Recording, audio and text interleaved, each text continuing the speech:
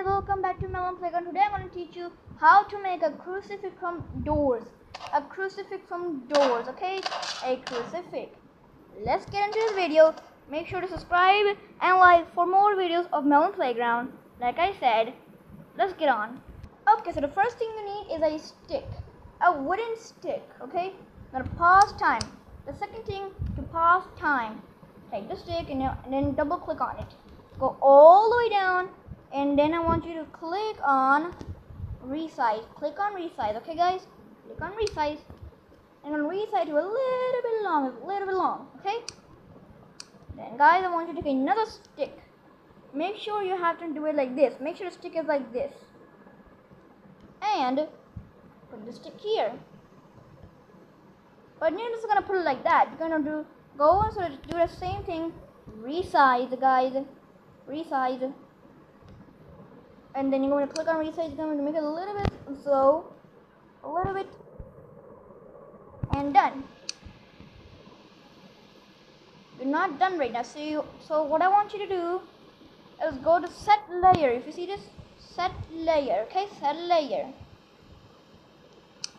Click on it. Check if any one of them, okay, yeah. Click on this one. If you guys don't understand what I mean, go on layer, set on layer, okay? Click on it and select this one only, okay? Because this one works the best. And I'm gonna put it all the way over here.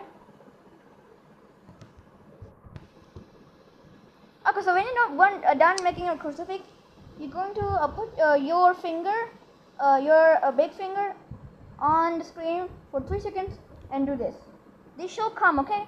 And put it all over the crucifix. Double click on the crucifix and then press, wait a minute, and then press parting. You see the parting button? Press on it. And then unpause time and then hold it for 3 seconds and then do this. It shall go away and then there you go. Well, this is a crucifix, but I want one more thing. Double click on the crucifix, go all the way down and click on, and I want you to click on disable its gravity. Click on it. Oh wait, click on it. And there you go. It should float. And there you go, guys. Here you go, guys. This is how you make a crucifix. Hope you understand the tutorial. And this is how a melon holds the crucifix. I shall hold the crucifix now. This is how a melon holds the crucifix. Look at it. And when the melon releases the crucifix, it will float like indoors. Like when you're doing when you're doing any front of I can't even talk. Guys, whenever you use a crucifix on a mob entity, you could say, it gets stuck, right? It then floats. The crucifix floats. So when you use a crucifix, it floats like that. It's really cool, isn't it? Hope you like the tutorial. See you in the next video, guys. Bye.